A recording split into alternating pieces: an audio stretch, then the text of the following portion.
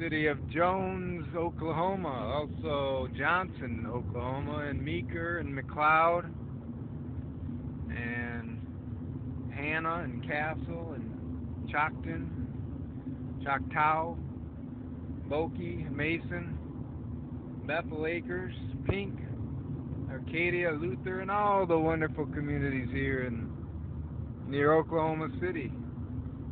Come to you in the name of the Lord with a message. Repent and be baptized, for the kingdom of heaven is near. Any of you who do not know Jesus Christ as your Lord and Savior, I invite you to accept Christ today and be saved. Don't wait till it's too late. We're all sinners. We all need Jesus for grace, mercy, salvation, and eternal life. In order to become a Christian, you need to start confessing your sins to Jesus. And say, I'm sorry for my sins. You might say, why?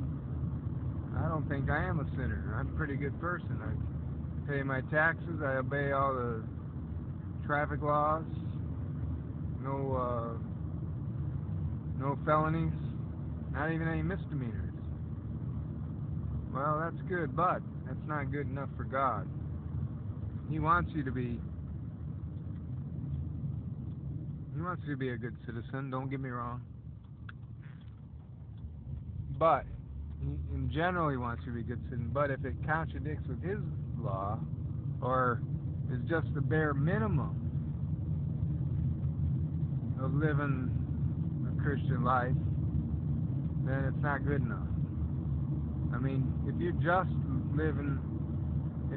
obeying the laws of the land, of your city, state, country, and nothing more, then you're a slacker. You're a slacker in God's eyes. It's not that you can earn your salvation. Don't get me wrong. It's not like you can get out of a chart or a list of things you got to do every day. This, then you're okay. That's not it either.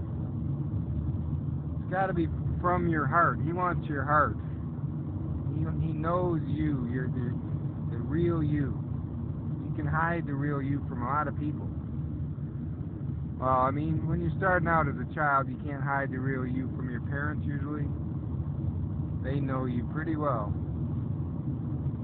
But even over time, as you grow into an adult and move away or whatever, you can hide the real you from your family, your parents. So finally, the only one who really knows the real you is God. You can't hide it from him. So, if you're going to be a Christian, you got to give it all you got, 110%. Heart, mind, soul, and strength. You must love God with the heart, mind, soul, and strength as well. Serve him and love him. And it's a privilege. I'm not saying this is like slavery. It's not like bondage. In fact, it sets you free from bondage. If you're not in Christ, you're living according to some law, some maybe rituals or civil law, the law of the land, or in some cases you're completely lawless and you've just gotten away with it, or you've been caught. Maybe you're in prison. That's no good either. You want to live in jail? So, you got to acknowledge your sinfulness. We're all sinners. Some try to deny it. They deny it so much their hearts become hardened. They don't even know they're sinners anymore. Well, they do know. They still do know. They know in their heart of hearts. But it's so callous. You've met people like that probably. We've all have. A lot of them are in prison. A lot of them finally get to that point of no return. They get to prison. And then they finally turn to Christ. It's all about control, basically. When will you give up your control for God's control? Submit. Humble yourself. You can't do it alone. None of us can. We all have to learn that. Some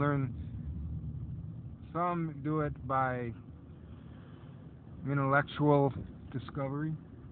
You can do it that way. Others by emotional discovery. You can do it that way. Some just get broken down so bad because they've tried all other attempts to control their own life and none of them have worked. And they get desperate, they try drugs, some other types of addictions, try to, as a workaround basically. And then you finally say, okay, I surrender. I surrender all to God. And that's when the rebuilding process begins. You go from there, little by little. That's the walk of faith. And so you have to begin by saying, I'm sorry, Jesus, for my sins. Are you ready? Thank you for dying to save me on the cross.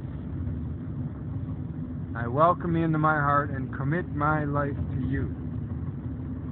If you can say that, then I baptize you in the name of the Father, Son, and Holy Spirit, and you are now a Christian. Congratulations, welcome to the family of God, the body of Christ. You can now be assured going to heaven when you die, as long as you keep the faith, keep going to Christ, keep believing, and start telling the good news. Pass it on. It's called being an evangelist. That's what I'm doing. I'm doing it all the way across the United States. I have done so the last 3 summers now, or 4. 3 for sure, in a specific way, intentional way, trying to reach as many big and small cities as I can. And this is the best way to do it, posting them online. Hope you see it online, and hope you respond to God. So there's more to tell you, but I'll leave it in the box below for you to read. And also, I just want to, talk to any Christians here in this area. Hope you're also giving it all you got now, 110%.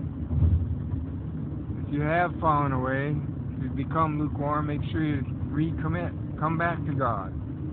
Try again. Start over. And I'll be praying for all of you. God be with you and bless you in the name of the Father, Son, and Holy Spirit.